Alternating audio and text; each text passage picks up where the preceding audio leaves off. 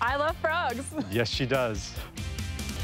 So I know that Logan really, really, really loves frogs. And so I came up with a project that would help attract more frogs to their property. Logan, she is a frog. What would you say she is what? I'm a frog fan. Frog fan. Yeah. She loves frogs. And it was your idea to kind of make this, what are we calling this?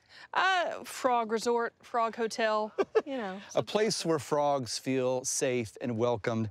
Kind of take me through what are we doing here and I guess more importantly, why? Okay, this is a really simple way to attract wildlife to your yard.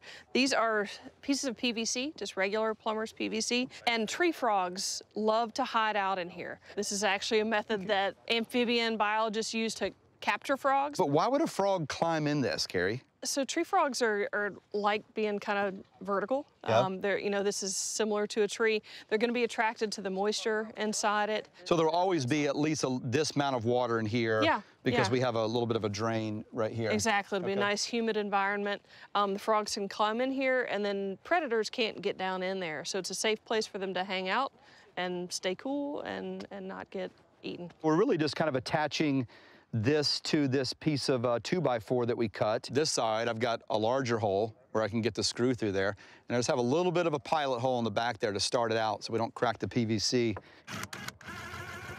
There we go, I think that's good right there. Yeah, it's great. Voila. Yeah.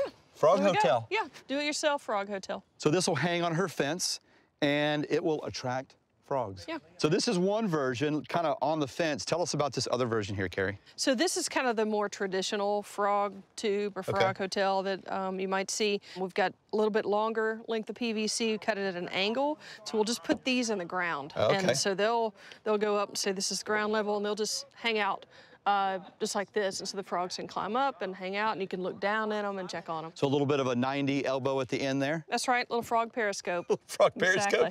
All right, let's get these installed. Visit FloridaFriendlyLandscaping.com to start learning today.